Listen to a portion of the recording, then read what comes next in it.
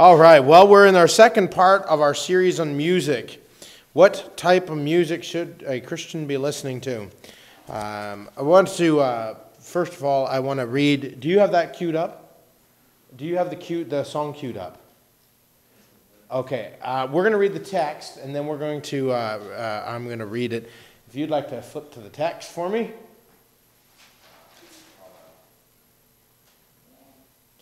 All right, 1 Corinthians chapter 10, verse 31. Let's read that together if we can. Ready? Whether therefore ye eat or drink or whatsoever ye do, do all to the glory of God. Our Heavenly Father, Lord, thank you so much for today. And I pray, Lord, tonight we would just learn more about music. In Jesus' name, amen. We're going to play a song tonight. I just listened to a little bit of it, but I think it's a good song. And Brother Freddie's going to play that for us.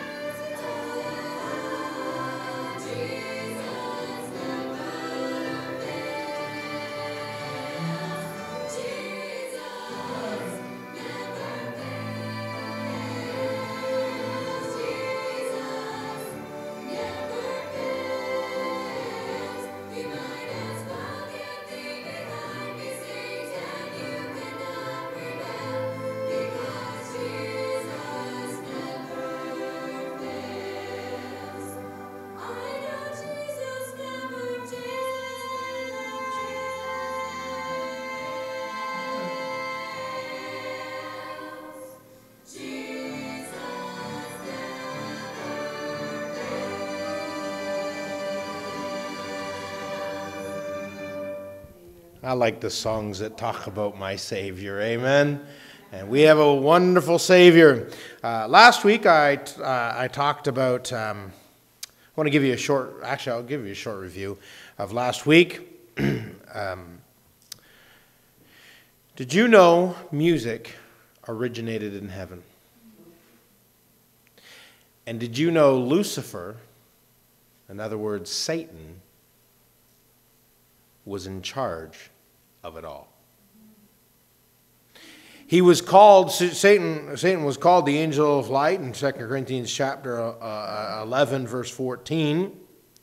But Satan decided he was too big for his britches, and God said, "See ya," and kicked him out. There are 3 archangels in heaven. Each one was in charge of an activity in heaven. Gabriel was in charge of bringing messages from God to man. He was the archangel of words. Michael was the archangel in charge of leading the battles against the enemies of God, and he was the archangel of wars. And Lucifer was the archangel in charge of the worship around the throne of God, which included music, all the music in heaven. And when Lucifer was cast out, he took with him all the angels that had worked for him and under him in the areas of music. And that was about 1/3 of the angels in heaven were gone. Isaiah 14 verse 12 says that he was cast out of heaven and down to the ground. 2 Corinthians 4:2 calls Lucifer or Satan the god or small g god of this world. He brought with him the power and influence that he had in heaven, and now he uses it for evil. In heaven, this war was in the areas of praise and worship, which included music. And it still is the war today. You go to a lot of churches and they have drums set up and they have bass. They have a rock concert before church service.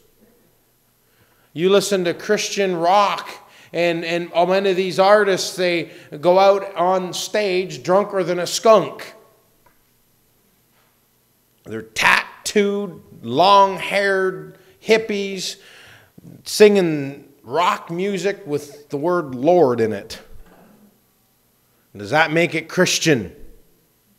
It doesn't.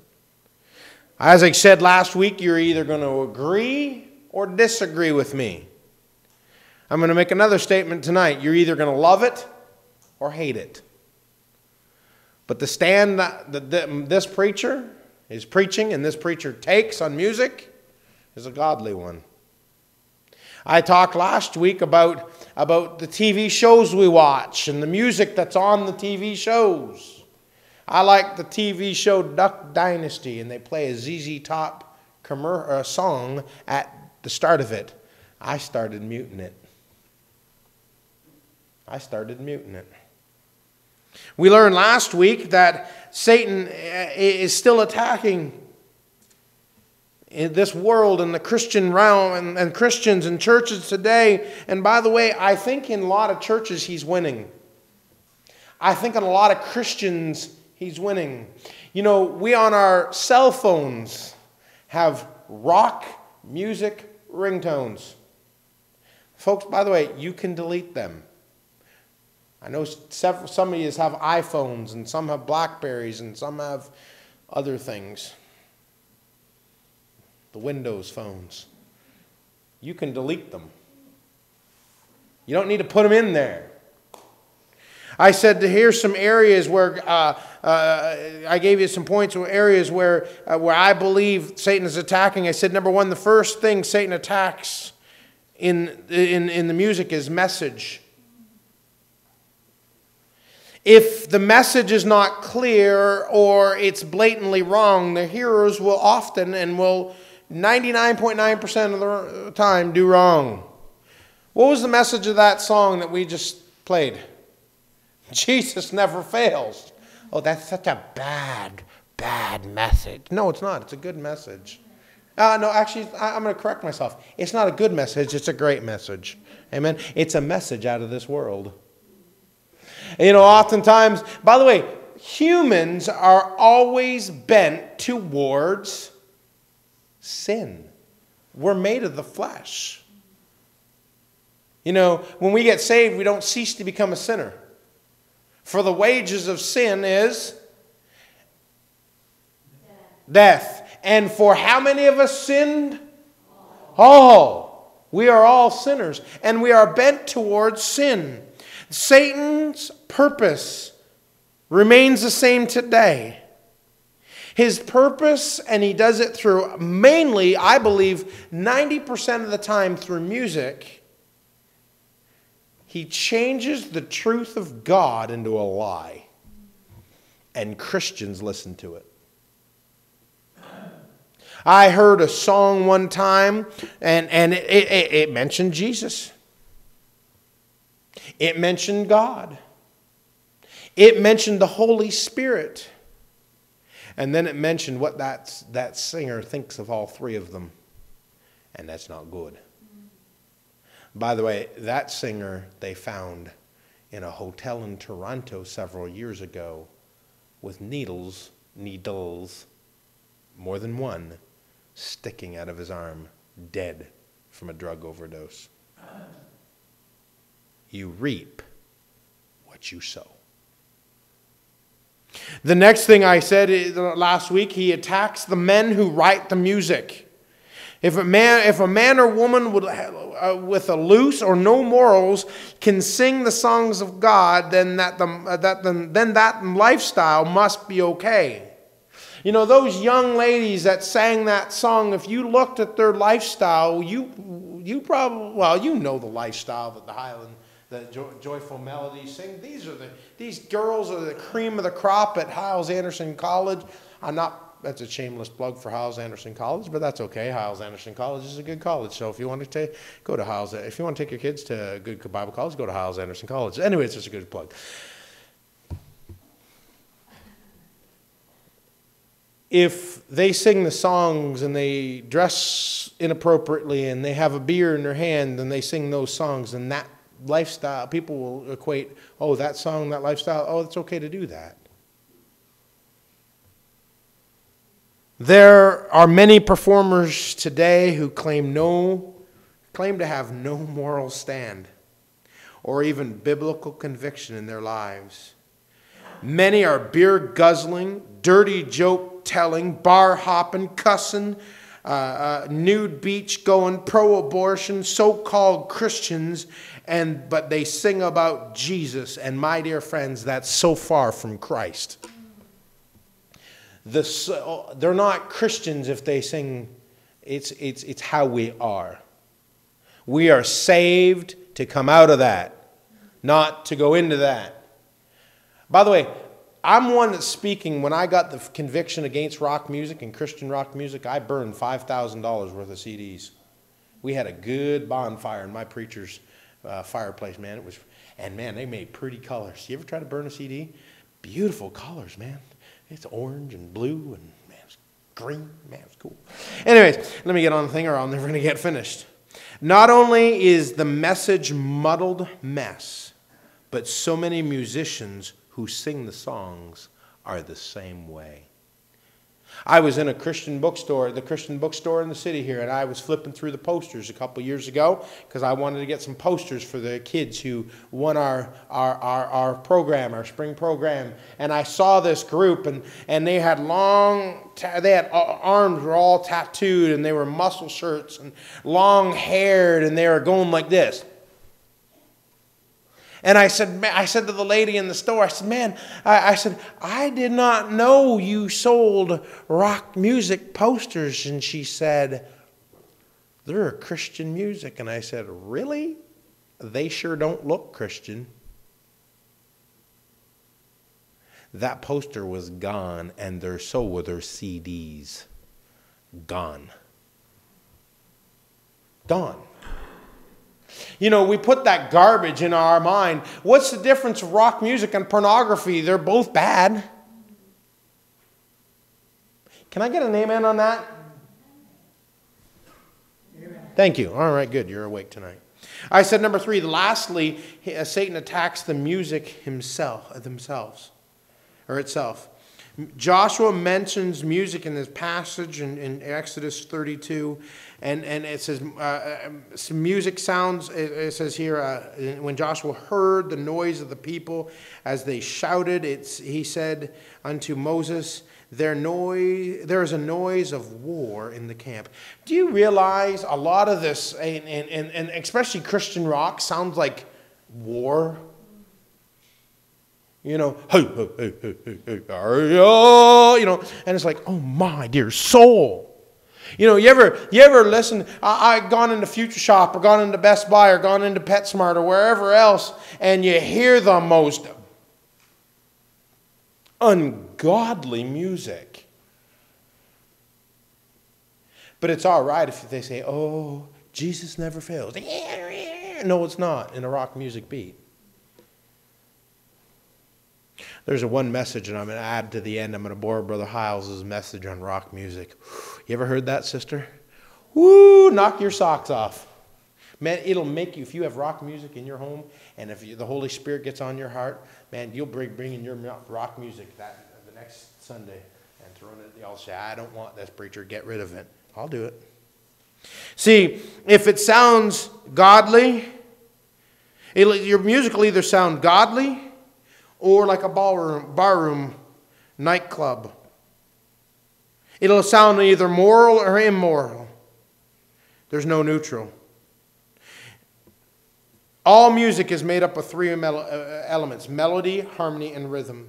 Godly music has them in order properly, while ungodly music has them in a corrupt order. Satan is one who corrupts that order, and believe me, he knows how to do it better than anybody else. Remember, he was in charge of the music where? In heaven. Godly music has melody before harmony, and both of these before rhythm. Ungodly music puts them in the other order. Tonight I wanted to teach you how to determine if some Christian music is right or wrong. Now, I'm going to say something, and you might not agree with me, and again, I don't care. I really don't. And I don't mean that cold and callous. Not all Christian music is good. It's not. Christian rock, bad. Christian rap, bad. Christian hip-hop, they're starting to do that now. You know, pants down to here, it looks like they need to change their diaper. Hat on sideways, yo, you know. Can you imagine me, Irene, can you imagine me coming to church with the pants down to here? How you doing? Yeah, God bless you, woo. Yeah. And we think that's stupid and funny, but, oh, well, let's put it in the CD player, that's okay. Isn't that hypocritical? Pharisaical? Isn't that wrong? I was at a place the other day. I'm not going to say where it was because these people listen to my sermons. I was at a place the other day, and I could hear over a common area of the place of business so-called Christian music, and they had it sounded like the old song Stairway to Hell, or Highway to Hell. It had the same beat, same music, just different words. And I'm like, wow. I used to listen to that song when it was... By the way, music will stay with you forever. There'll be times when I'll be in a shop. I was in that Future Shop on Friday night buying my Keurig. Yes. And God bless Keurig. Love it. And it's awesome, man. You told me I'd love it. But anyway, let me get back to the message. And this song, Come On, that it was my old drinking song. I started drinking with that song. And, well, I had to get out. Let me just write that down. All right. How do you know? Good godly music has certain biblical characteristics. If it's godly music, it must have biblical characteristics. Amen? How many of you agree with me that? Give me a hearty amen. Amen. How would you answer the 10 questions I'm going to go over tonight to determine how you answer them will determine whether it is godly or not. Again, not all Christian music is godly. How many people like that one song that we just played at the start? How many people think that was godly? Amen. It was beautiful. Okay, but you had a, rap beat to it. You could easily make that into a rap song. I heard a rapper rap Amazing Grace. And it was an ungodly song. Words are awesome. The beat was ungodly. So let me give you first questions. First of the 10 questions. That's not it. Is its message scriptural? Can you blow that up a little bit bigger so everybody can see that there, sure? No? Don't worry about it. Is its message scriptural? Colossians chapter 3 verse 16 says, "But let the word of Christ dwell in you richly in all wisdom, teaching and admonishing one another in psalms and hymns and spiritual songs, singing with grace in your hearts to the Lord." Good Christian music must present a message that is true to the Word of God and doctrinally sound. It's got to be true. By the way, if it's true to the Word of God, it will be doctrinally sound. Now, which doctrine? Your doctrine or God's doctrine? See, because there's so many religions out there, we have our own doctrines, we have our own beliefs. It's all right if it's all right if guys come to church wearing a dress. No, it's not.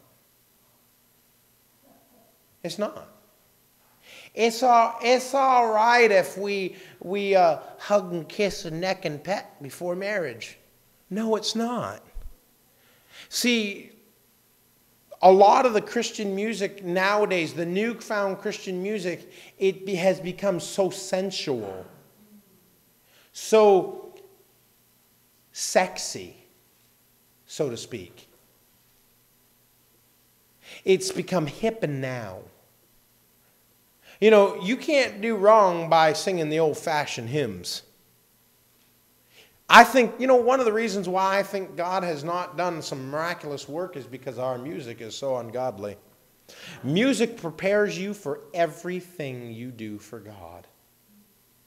I liked Sarah's video, but you know what? I didn't listen to a lot of the words. No offense, sister. I listened to the music in the background because the words don't stir my heart so much as the music did in the background. Now the words stirred my heart. We've seen 5 churches started, and several people being saved, and the word being translated in the Khmer language, but the music really stirs my heart. I like the old-fashioned hymns. I like you know why a lot of the residents love coming to our church services? Because of the old-fashioned hymns, the old-fashioned singing, the old way of doing things. Doesn't the Bible say, "I am the Lord thy God, I change sometimes? I go with the flow." No, he doesn't say that. He says, "I'm the Lord thy God, I change not."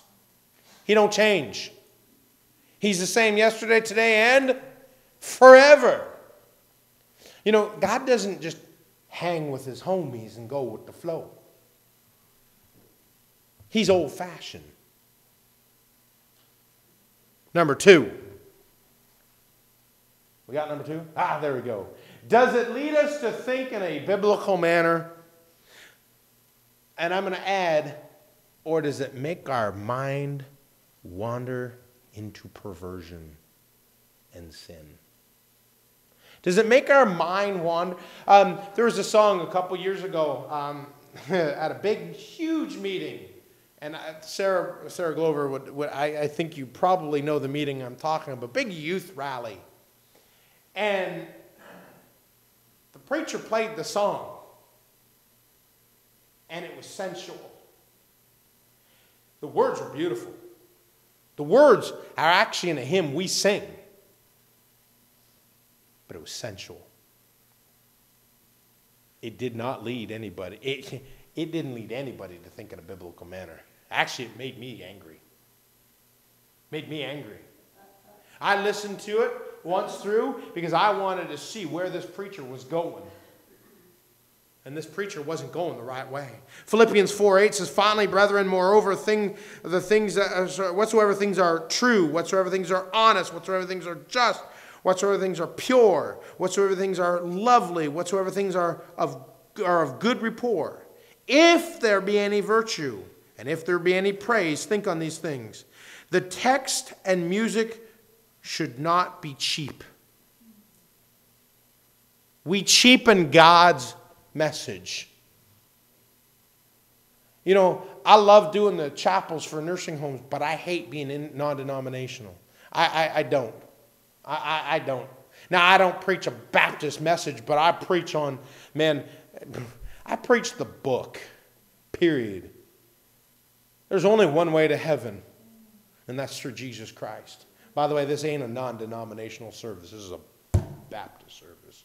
I'm glad the lady, I'm thinking as I'm going down, I'm thinking, is that lady here that, every time I pound the pulpit, oh! Hold on, let me do that. Ready? There you go. She said, amen. But biblical, does it stir you to go out and tell somebody about Christ, or does it stir you to go out and do something else?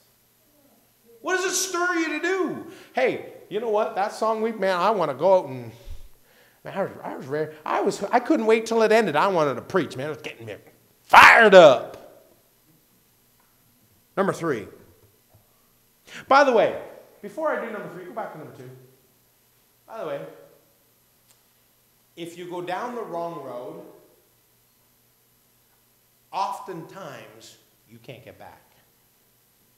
And if you do get back, there'll be scars.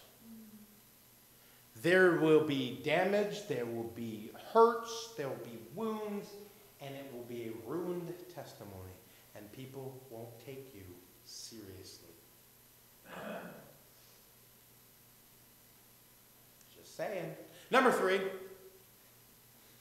does it help us to honor God with our bodies? The Bible says in 1 Corinthians chapter 6, verse 19 and 20. I love this verse. This is one of my favorite verses. It starts off, what? Seriously, what? Know ye not that your body is the temple of the Holy Ghost which is in you, which ye have of God, and ye are not of your own, for ye are bought with a price. Therefore glorify God in your body and in your spirit, which are God's. See, you're not yours. You don't belong to you. You have no right saying, I'm going to do this. I'm going to do what I want. Nobody can tell me what to do. Really? God just may put you into a place where you have to do it. And by the way, I've gotten a spanking from God, and it hurts. I got foolish, and I decided, well, I wasn't. Really? See, music that leads us to, or tends to make our body do something different than what God wants it intended to, will destroy us, or it will impair us to do God's work. It will.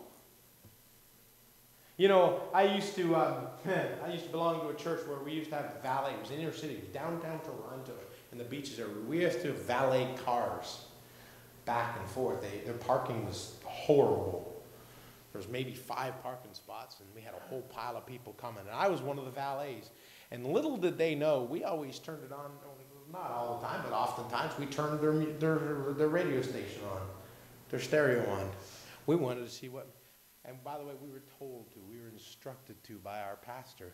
We turned the music, turned the thing on, and man, I'll tell you something. Some of the deacons listen to some of the most ungodly music, brother. I'm sitting there, it's like, do you remember when we were at college, we had to hand in all our tapes and all our music? They still got to do that, by the way. And you got this little sticker. My roommate one time didn't get his music back. My roommate's wish I didn't get one of the music back. It was Scotland the Brave. And I woke up to that every morning at 5 o'clock. They wish that I didn't get that back. But anyways, some of the music didn't come back because it didn't meet biblical standards. Hey, if God went in and checked your CD cabinet, or for those who are a little older, your 8 tracks or vinyl, Freddie, your 8 tracks, your MP3 iPod or whatever that's in your car or in your computer or wherever, in the secret areas of your life. By the way, God sees them. Would he approve of them? Would he approve of the music? Does it honor God? Does it help us to honor God with our bodies? By the way, honoring God with your body is coming to church. Honoring your God with your body is going to the mission field. Honoring God with your body is telling others about Christ. Preaching. By the way, honoring God with your body is also working hard at your job. Number 4. I'm going quickly through some of these tonight. Does it maintain a balance between spirit and understanding? 1 Corinthians 14:15 says, "What is it then? I will pray with the spirit, and I will pray with understanding also. I will sing with the spirit, I will sing with understanding also." See, music that is primarily emotionally fraught will not fulfill this requirement. When Christians do things on emotion, it's wrong. That's why summer camps. Have you ever been to camp? Yes. Camps. There's like good camp. All these. Have you ever been to a summer camp? And all these kids, I'm going to surrender to be a missionary. I'm going to surrender to read my Bible 3 times a year. I'm going to surrender to this. I'm going to surrender to that. And rah, sister, woo. And then 2 weeks later, you know what they do? Nothing. Yeah. They do nothing. Hey, revival meetings. Well, God bless. I went to a revival meeting, and God told me to tithe 70% of my money, but I can't afford it to, so I'm not going to. If we do things by emotion, it never lasts. If we do things by the Spirit and then emotion comes in, then it'll last. Can I see one of those cards? I gave one away. See, Spirit is we're going. Emotion is this. We heard her talk about it, and she got all choked up tonight about little Peter. See, spirit will give you the right emotion. Emotion will oftentimes lead you to the wrong spirit. You ever seen a drunk person? And they do stupid stuff, don't they? I remember I used to work the evening shift. I used to come drive downtown Brantford and drive by a bar, and one time this guy, he's walking down the street and he's drunk, and he looks at this girl walking by, and he walks right into a sign. And he was tall enough, the sign, he was tall enough, his head dinged the sign. You ever heard somebody's head ding the sign? Folks, it's funny. And nothing's. I was at the light and I saw it, man. I'm going, dear Lord, please have the light stay long red. Because, man, I was just laughing. He was filled with the wrong spirit and he got stupid. And when we're filled with the wrong spirit, we're stupid. We become very dangerous. See, and by the way, when he hit that sign, he cut his forehead wide open. He went like this. And his buddies were like, dude, you got me. And it was funny. It was a summer day. I was laughing. I seriously was. I'm going, dear Lord, have them not look over here because I'm almost peeing myself laughing. It was funny. But does it maintain a balance between spirit and understanding? Does the music you listen to, does it make you want to go instead of work? That song we listen to, man, I want to go out and work. He leadeth me. I love you, Lord. Blessed assurance, Jesus is mine. Oh, what a foretaste of glory divine. I'm pressing on the upward way, new heights I'm gaining every day. Man, there's nothing like those old-fashioned hymns that make you want to work. Number 5. Does it contain the words that are worthy of worship of a holy God?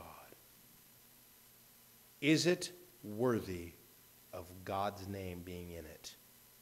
Isaiah chapter 6, verse 1 to 6. Turn there with if you wouldn't mind. If you have a Bible, if you don't, then just follow along as I read. Isaiah 6, verse 1 to 6, it says, In the year that King Uzziah died, I saw also the Lord sitting upon the throne, high and lifted up, and his train filled the temple. Above it stood the seraphims. Each one had 6 wings. With twain he covered his face, and with twain he covered his feet, and with twain he did fly. One cried to another, saying, and said, Holy, holy, holy is the Lord of hosts. The whole earth is full of his glory. And the posts of the door moved at the voice of him that cried. And the house was filled with smoke. Then said I, Woe is me, for I am undone, because I am a man of unclean lips. I will dwell in the midst of the people of unclean lips, for mine eyes have seen the King, the Lord of hosts. Then flew one of the seraphims unto me, having a live coal in his hand, which he had taken with the tongs from off the altar. You know, when we start singing the old rock music that we used to listen to before we got right with God, our lips run clean. Our lips run clean. And you know what? God can't touch us. God can't use us. You know, the Bible talks about that blessings and cursings come out of our mouth, and it not so to be. Well, you know what? When our mouth is dirty, it not ought so to be. Amen. There's nothing like good old-fashioned hymns. There's nothing like good. Now, that song we listened to, it wasn't an old-fashioned hymn, but it had good music. It had good beat. It had, by the way, it doesn't make you want to wiggle. It made me want to get going.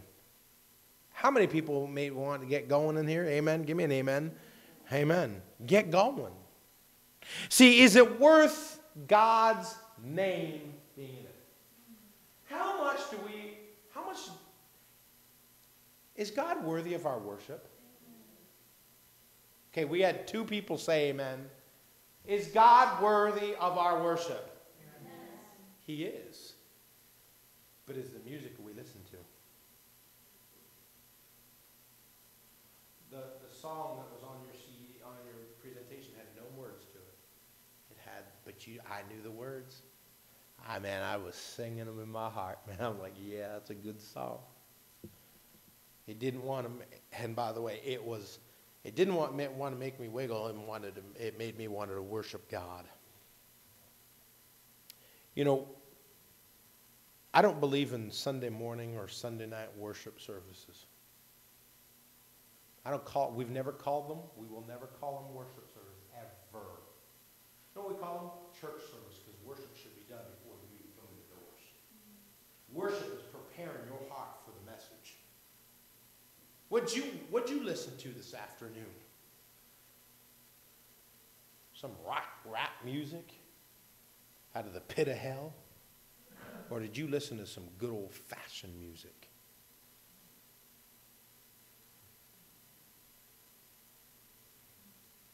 Hey, how's your worship time with the Lord? See, I spend worship time with God, listening to music. That's part of my worship, by the way. I played last week a song that I listen to every day. Every day. Man, it gets me all happy. It makes me happy. It does. What's your worship time like? Well, I don't have one. That's probably why you're not doing much for God.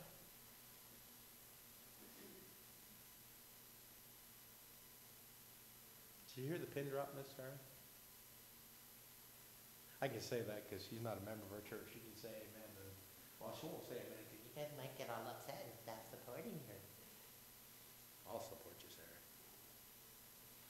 Sarah. How's your music? Number 6. Is it free of association with worldly music styles? In other words, does it sound like the world's music?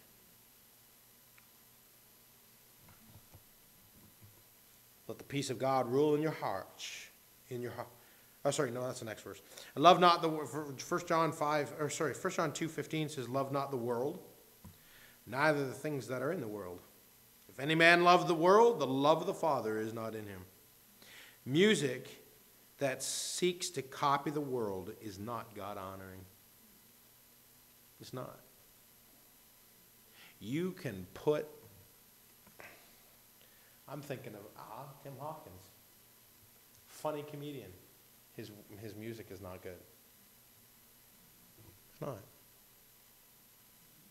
Funny comedian. His words are funny, but it's not God-honoring. Number 7, does it express the peace that accompanies the Christian life? Colossians 3:15 and 16 says, "Let the peace of God rule in your heart, to the which also ye are called in one body, and be ye thankful. Let the word of Christ dwell in you richly in all wisdom, teaching and admonishing one another in psalms and hymns and spiritual songs, singing with grace in your hearts to the Lord." Does the music you listen to get you mad, or does it get you pumped for the Lord? I'm saying pumped. Well, okay. Does it get you on fire for God? Does the music make you want to fight, or does it make you want to praise God? Does the music make you want to go out and do something ungodly, or does your music make you get excited to go do something for Him? I have one song that I listen to before I go soul winning. Every time. Nobody knows what it is. You'll never know. My wife, we've been married 15 years, and she still doesn't know what it is, and she'll never know what it is. It's the same song every time. It gets me so excited to go out and win souls. And then I sing one song before I go out, because I want to make sure I love the Lord that much, and I want to make sure He knows that I love Him that much, and it's "I love you, Lord. And I lift my voice to worship you. Oh, my soul, rejoice. Take joy, my King, in what you hear. May it be a sweet, sweet sound in your ears." I love that song. That's my favorite chorus. I could sing that 24 hours a day, 7 days a week, and not get tired of it. I'd be tired singing, be staying up all the time, but not get tired of singing it. Does it express the peace that accompanies the Christian life? See, God doesn't want you to be fussing and fighting and fretting and nervous. I'm so nervous for things. Man, we had our microphone all hinkied up. Well, okay, is it working? It picked me up? All right, good. We're okay. We had to cross the way this morning. We got this, we got that, We had a lady that kept on standing up in her wheelchair, and the alarm kept on going off. Well, we fixed that. Who cares? You know what? You're dealing with people. You're going to have a whole bunch of idiosyncrasies. Nobody's going to agree with you all the time. Can I be very honest with you all? I don't agree with me all the time. Seriously. I do some things after I'm going, yeah, you such an idiot for doing that. You need smacked upside the head, and I'll straight upside my own head. Probably why I have a headache sometimes. keep doing it because I'm dumb. But anyways, what did I say? Does it express the peace that accompanies the Christian life? Again, God wants you to live in peace. Love, joy, what? Peace. Not this. Peace. Peace isn't, hey, everything's okay. Everything's all right in my Father's house. Really? Hey, we don't live in heaven, but we can have a heavenly atmosphere in our homes and in our life. I was talking to a resident at another nursing home, and all the time, this lady was awake. She goes, "Nurse! Nurse!" I don't know how she hurt my throat saying doing that. I said to the excuse me. I said to the lady, I said, "Doesn't that bother you?" She said, "No, the peace of God passes all understanding." I'm okay with that. I don't hear it. I'm used to it because I sing, "I love you, Lord." I'm like, wow. It would drive me up the wall. But anyways, number 8. What are we at? Number 8. There we go. I got 3 more. Hold on with me. As I told you, it'll be a few minutes longer. Is it characterized by music? What? Read those next 2 words. Let's read this together. Ready? Is it characterized by musical preciseness and order? See, the Bible says we're supposed to have everything done decently and in what, gentlemen? In order. Is the music proper? Is it in order? Is it precise? See, the Bible says in 1 Corinthians chapter 14, verse 4, it says, "He that speaketh in an unknown tongue edifieth himself." But sister here, she said a verse in Khmer language. That's not the unknown tongue. Okay? The unknown tongue is like something nobody understands. Now, she understood what she was saying. Hundreds of people, thousands of people where she is. But by the way, the unknown tongue also is something that God doesn't understand. Do you understand what I'm saying? God doesn't understand everything we say because some of the things we say is really dumb. Amen? We're really dumb. Why does God call Christians sheep? Because sheep are dumb. The unknown tongue edifieth himself. In other words, if we build up ourselves and we start wagging about something other than God, it's wrong. I love our church. I pastor the greatest church in the world, and it's not because I'm the pastor, it's because of the people in it. And by the way, it's because of the message we preach. We preach from the old black book. I can say that. I used to say that, and my Bible is maroon. It's like the old black book. Wait a minute, the old maroon book. The old black book. We preach out of the old book. Is it characterized by musical preciseness and order? In other words, is it in the right order? Remember, it has to be in the right order. Number 9, let's go next. Does it promote a lifestyle of godliness, modesty, and holiness? Or, and it's not there, or does it promote sin, sensuality?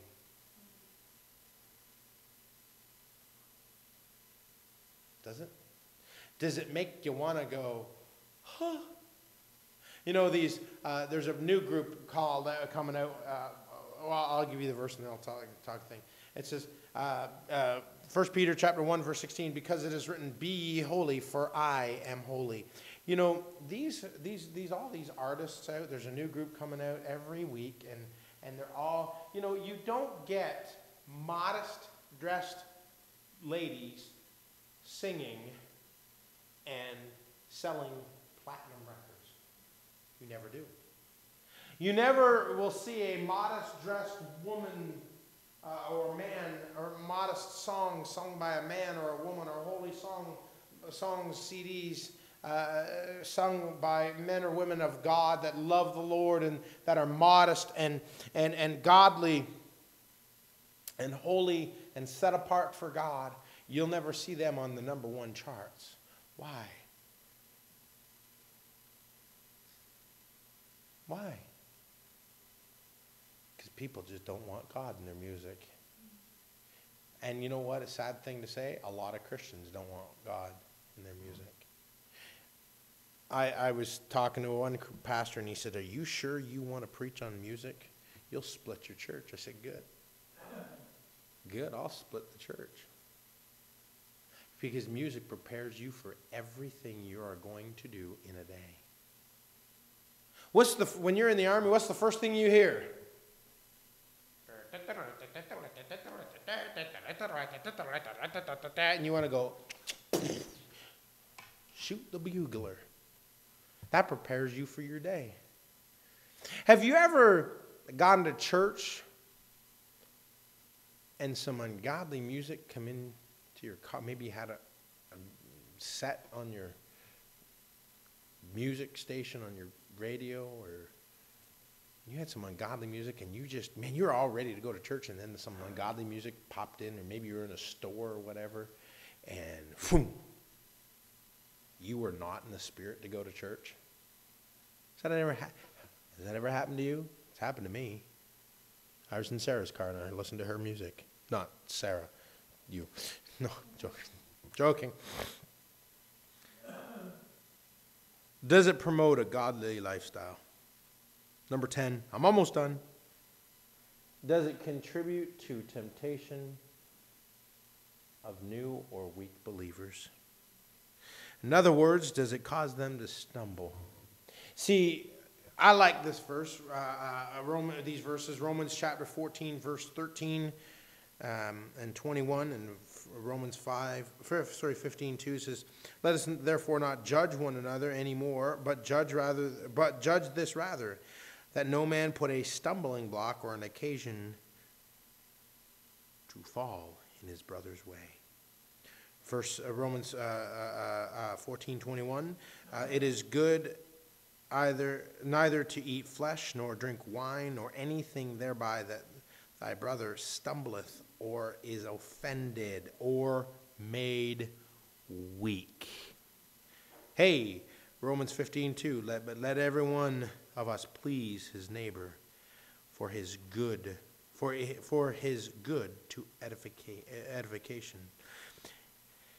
There are Christians that are brand new. They're in this room. There are Christians that are weak in this room. There are Christians that are of all strength, age, and everything else in this room tonight. And you ought not to cause any of them to stumble in any area. Why does the pastor go shake everybody's hand? Darryl, why? To encourage people. What else? Sarah? Nobody gets offended. It's the biggest thing. Nobody gets offended. See, because if let's say I don't shake this lovely young lady. I shake her hand, and I shake this young lady's hand, and I shake this young man's hand, and I don't shake Irene's hand. She might get offended. Oh, hold on. I'll give her a hug. She might get offended. I think she is. She would have been. But whose fault's that? Mine. God tells me I shouldn't put a stumbling block. Hey, so if I have, let's say, by the way, you can also cause an older Christian to stumble too. Rock music can cause an older Christian to stumble too. Seriously. Especially those like myself and I believe probably Sarah and my wife. We listened to rock music. It was okay. Did you ever listen to rock music, Sarah? No. But it was okay. And we go into a store and boom! We got to get out of the store. We got to get out of the store real quick. Don't cause anybody to stumble. Music that reminds a newly saved convert of their old life of sin is to be rejected and stayed away from. Don't listen to it. Get out of it. Don't listen. Don't listen. Don't play it. Don't have it in your house. Don't have it in your car. Don't have it in your MP3 or iPod or whatever you want to call it. Or your iPad, computer, whatever. Even your cell phone. These 10 questions I'm all concluding up are not the end all to know how to evaluate music, but it's a good start. We have to start someplace. Folks, we're coming near the end. I think the Lord could come back even tonight. Who knows? You look at what's going on in the news, you study the book of Revelation, and oh Lord, he's coming back real quick. Does that mean we're supposed to put our feet up and say, well, I've done my job, doing nothing more? No, that means we got to get busier and busier and busier and busier and busier and busier. Get going for God. It is time to get serious for the things of God. Why do you think I'm preaching on music tonight? Hey, I just finished a series on marks of maturity. And again, there's too many Christians wearing diapers that shouldn't be wearing spiritual diapers. I said last week, the erosion of musical standards among the contemporary Christian parallel the erosion and convictions and of their practice and their faith and their biblical stands as well. It denotes a spirit of compromise with the world and must be vigorously and opposed by strong Christian leaders. I am opposing the wrong music.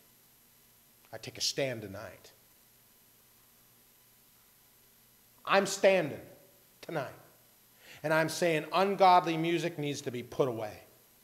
We need to start praying these people out of the business. We need to start praying these ungodly singers to get saved. I forget the. Some of you might know who he is. He sang music. I'm thinking it was AC/DC or something like that, and he got saved. And he said he was asked on a Christian radio station, on an interview. He said, "What is your biggest disappointment in life?" He said, "All the years of Satan." Who? Alice Cooper got saved. He said the person interviewing him, he said, "What is the biggest disappointment of your life?" He says, "All the years I sang the satanic music, and it's still being listened and piped into the people's ears today." He said, "I wish nobody would ever buy another one or play another one of my records because they're of the devil."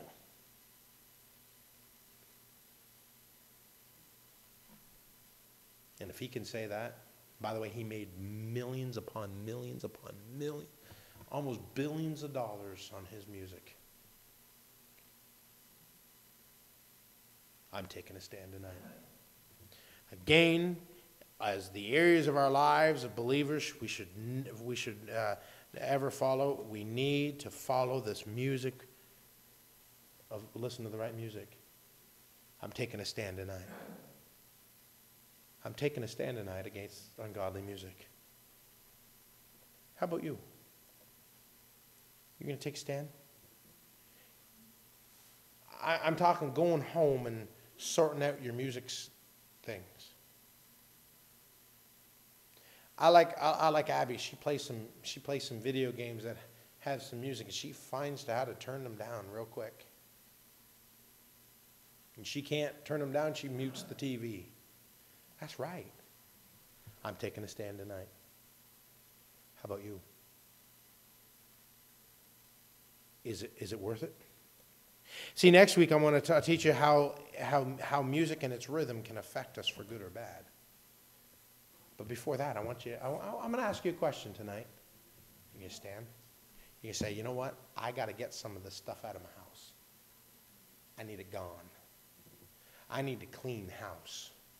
I need to clean my music section. I need to clean I just need to clean it up and get it gone. You say, preacher, I'll be at some money. I wasted my money. And I'll say, you know what? You're right, you did.